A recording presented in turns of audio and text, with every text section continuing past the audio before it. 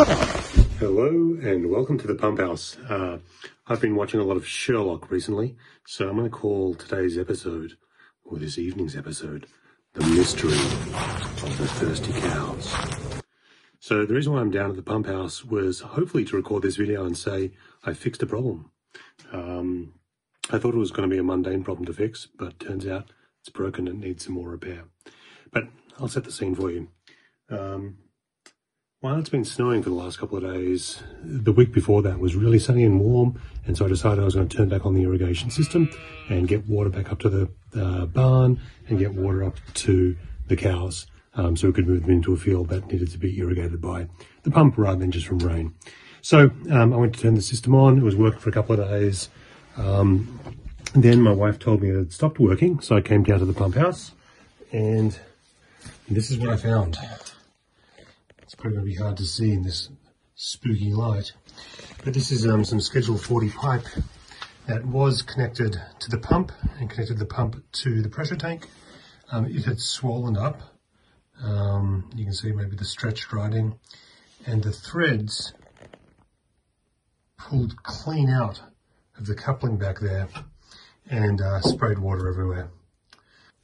So I thought that was going to be an easy fix. I replaced the piping, which, as you can see now, has clearly failed, and added a heater to keep it warm. While it has gotten freezing over the last couple of nights, I don't think it was frost. I don't think so anyway, that got this. I think this is just a bad glue joint on my behalf. You can see the primer, which is purple at one end, but the blue, which is the adhesive, the cement, is not making good contact there, so I think I can fix that. Now, the reason why I'm making this video is not because I think this is a particularly interesting problem, but the problems that I ran into along the way. So to understand those, it might be good to explain a little bit about how this system works. Behind this wall back here, we have our pond, and here is our pump. It runs on 220. I think it's a 1.5 horse pump with a double impeller, and whenever it turns on, it pumps water out and it goes into this pressure tank. Now, the pressure tank has a switch, a pressure triggered switch, which is that grey box there, and that will turn the pump on if the pressure is below the top limit, which is 100 psi. But if it gets below the bottom limit, which is 80 psi, it'll still be running until it tries to get up to 100. But if the pressure drops below 80, the entire system turns off. If you see down here, I think I may have got that wrong, but I'll put text over the screen explaining it better. The pressure in the tank is currently 0. That's because there's a big hole in the system, and that's why the pressure is 0. But when I first went to fix this and replace that pipe, the way you actuate the pressure switch when it's in the fail mode below the minimum threshold is there's a little lever there, and that turns the pump on, and you hold it until it gets up to the minimum pressure. Now, the reason why it cuts off when it gets below minimum pressure is for situations like this, where if a pipe bursts, you don't want the pump to be continuously running, and that'll just wear out the pump. Now, the reason why you have a pressure tank is sort of to even out the demand requirements. You don't want the pump to be cycling on and off, so if you're just going to be using a little bit of water, there is an air bladder up there, and you can see there's a Schrader valve at the top for pressurizing that. That air bladder applies pressure to the water. That pressure, well, I guess is originally provided by the pump. Anyway, it pushes up against that air bladder. When there's demand on this side, the air bladder pushes the water up to the system. So when I first went to fix this, I replaced that pipe, flipped the switch, and it did not work. The interesting problem there was there is a circuit box, not a circuit box, a breaker box on the outside of this wall. And that then runs up a circuit that goes underground all the way up to the house, up yonder there, which you can't see. Neither of the breakers had tripped, but we weren't getting enough voltage to run this pump. As I said, this is 220, so 2 hots coming in at 120 each on either ends of the AC cycle. One of them was measuring 120 on one phase. Well, it's not really a phase, but on one hot was measuring at 120. The other was only measuring at 60. So this pump was not getting enough voltage and consequently enough power to turn over. And so I managed to isolate that to a breaker that was broken. And I might take you back to the shop and we'll diagnose and see what happened to that breaker. But anyway, so I replaced the breaker and came to turn the pump on. This time you flip the switch, the pump was running, but no water was coming through. And so it was pretty clear that you could, just by the sound that the impeller was making, that it was sucking air rather than water. So there's a line that goes downhill to the pond, and the pump had lost prime. You know, all the water that was inside the impeller chamber had gone out, either had leaked out, but had just gone out. And air being a compressible fluid, unlike water, which is incompressible, within normal limits, this pump just can't pull a vacuum big enough to bring the water up the hill. So you take off that guy there and you prime the pump. Apologies for the very 80s shimmering glow. I just dropped my phone in my bucket of pond water that I was using to prime the pump. I replaced the breaker, turned on the pressure switch. The pump ran, but wasn't building pressure in the tank, so I figured I should check for prime. It was empty. It's now primed. And hopefully this will fix it. There we go. Building pressure. Of course, that pressure will all go upstream, given that that's open. Shut that. See if we can build it up enough.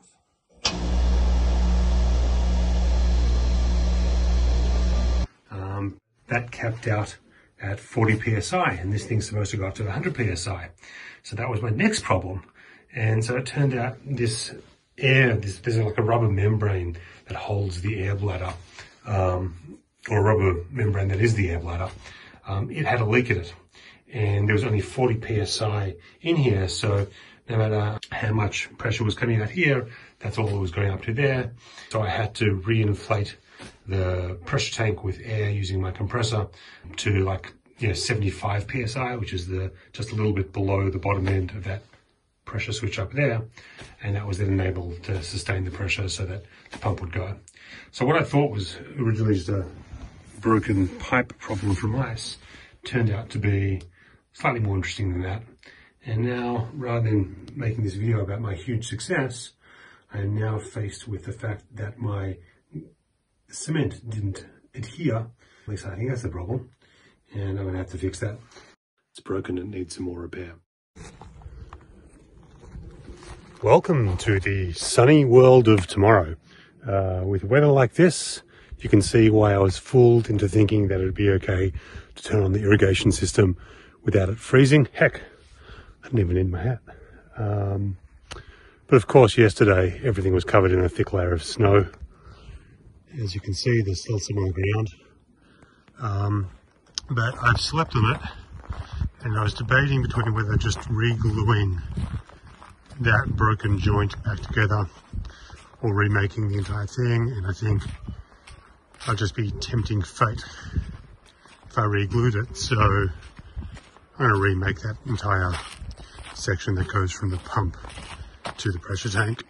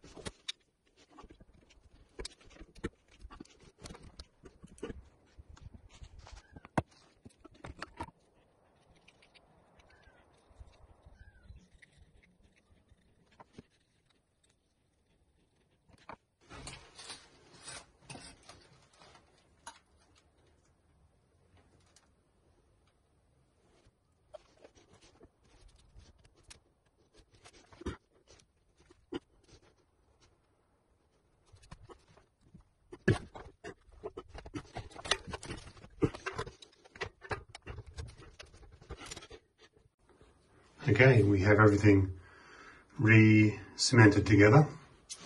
I'm going to wait at least half an hour before pressurizing this. So let's go look at some other stuff.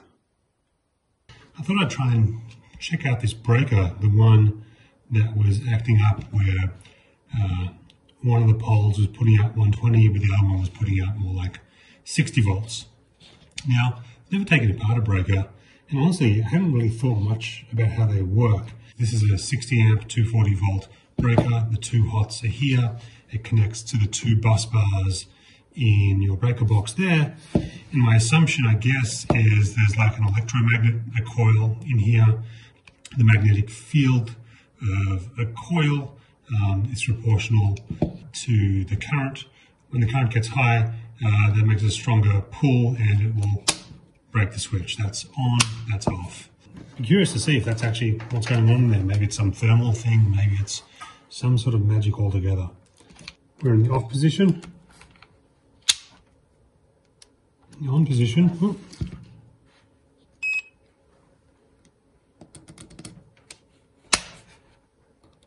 Huh. I thought I'd measure continuity when it's in the on position. Alright, so when that one's in the on position, this guy works. Let's double check this guy.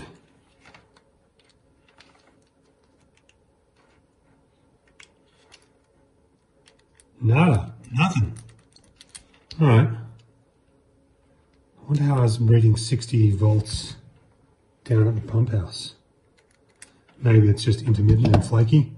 You know, if this thing is switching, I don't know what the number of expected cycles before failure is on this, but when these things switching, you know, in an overcurrent situation, which probably happened when the pump situation failed, it's going to make a fair amount of an arc. 60 volts, 60 amps, so it's a good welding amperage, but that's it, 120 volts per pole. Anyway, let's stop rambling and work out how to take this apart.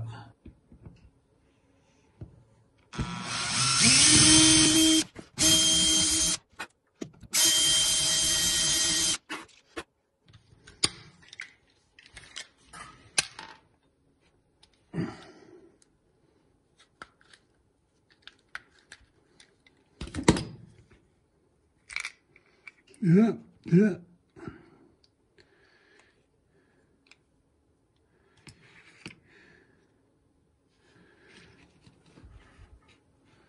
Okay.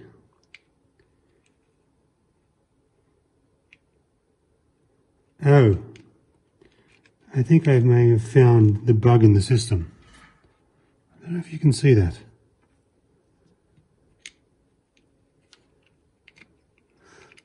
Come on, little guy. We have a stink bug. Can you see him? Living up to his name. He's not doing so well. But I don't know if that would be the actual cause of failure, because being in the near of a 60 amp flash in the vicinity would probably be fatal. I'm very perplexed as to this mechanism. Alright, so I think it would have been good if I didn't sprung everything out. But that contact is made, and does that spring that way? Let's see if I can remove the other side more gently.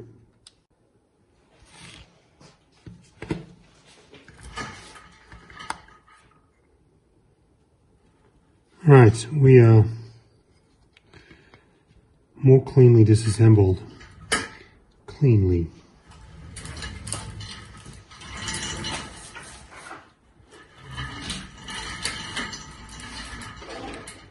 So I'm not sure if the stink bug in the first one, which was around here, was a cause for concern, but we definitely have nests made out of mud Oh, and 1, 2 stink bugs. 3 stink bugs. Sorry, little guys. And a bunch of gunk. Probably not optimal for correct functioning of a breaker.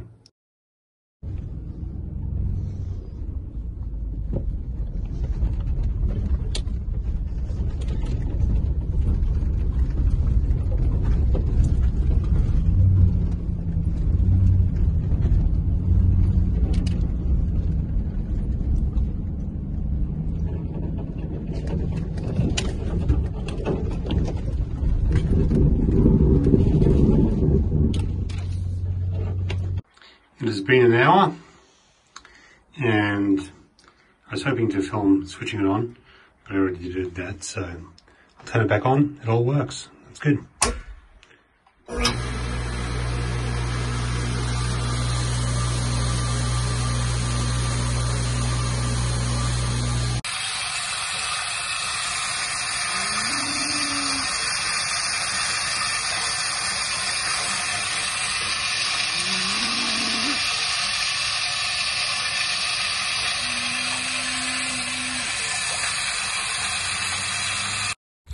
So I've come back to the pump house. I've brought my inspector with me, hoping to get a passing grade on the inspection. But we opened up the door, and let me spin around the camera and show you what we see. Haha, we're in the same situation again. It's broken, it needs some more repair. Almost the same. It's broken there and there. You know, I was boasting this morning about how warm it was, but it's actually only 46 degrees out. I let it dry for an hour, but I reread the tin, and it says cure time is 2 hours at 60 degrees. So maybe the problem is that this cement isn't curing, and that's why it's failing. 100 psi is a lot of force. That's a 1-inch diameter pipe, so 1/2 inch radius, so like 75 pounds of force. Well, a lot of it gets diverted around, but anyway, there's a lot of thwacking going on there. I'm going to try and just give this a clean and reattach the pieces and hope that it works. If not, I'll do this all again from scratch. But this goes to show that even the simplest tasks can be cocked up when an idiot is left to do them. Anyway, I'm going to glue this up and hopefully this will hold. What are you doing, buddy? You little forest lamb? Getting a bit chilly? Should we go inside? That's not a nipple, that's eucalyptus.